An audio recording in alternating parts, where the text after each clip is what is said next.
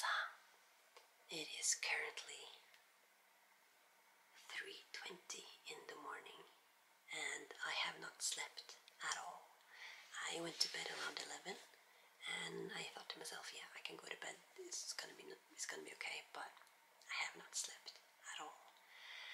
So yeah, I've been trying like meditation, calm music, etc., but I just can't sleep, and it's of course because of the jet lag. In Norway now it is 7 at night, so it's just purely my body is not having it.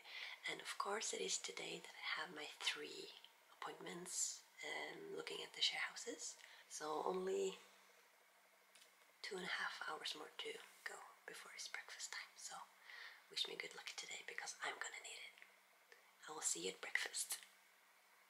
Ohayo gozaimasu. It is currently 8:12 and I have eaten breakfast with Chisa, her mom and her husband. They have all gone to work, so I'm alone in the house. I got 2 hours of sleep tonight. I have scheduled or calculated how to get to the different share houses because today I'm visiting 3 of them. And one thing I didn't consider when I booked it was the distance between the places. I really should have thought about it. So yeah, I planned like, okay, I need to be at the station at this time if I'm gonna make this train to go to this place. So I will not be able to film, of course, inside the house, and I don't want to film the neighborhood either in case I choose one of the places so that people don't know where I live. But I'm gonna bring you on the journey anyway and update you after each house after each house and tell you what I think, and hopefully one of the places will be good enough for me to move into. Finally, I am outside. The weather is lovely. It's so nice to see the sunlight. It's so dark in Norway now, and even if it's, you know, daylight, it's still not this bright. So this is really nice for me. So right now I'm just walking to the train station and I think I'm going to Ikebukuro because I need to buy an adapter, a Japanese adapter, so I'm gonna see if I can find that and then just, oh god, forgot to breathe. And then just, you know, look around enjoying myself, and then I'll make sure to have enough time to go to the first share house so that I'll be there before 1 o'clock.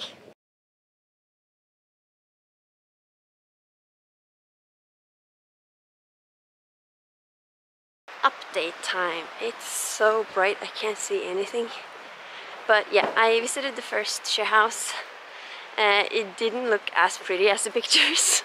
Yeah, it was kind of like concrete building. It was a little bit like cold. Didn't really get a good vibe from it because I want to socialize, and if they are, she said that everyone was working, so if they're working normal Japanese jobs they will be gone most of the time and I will just be alone, so I don't know if I want that. So it's a good thing that I have 2 more places to go and visit, and then after that hopefully I can decide.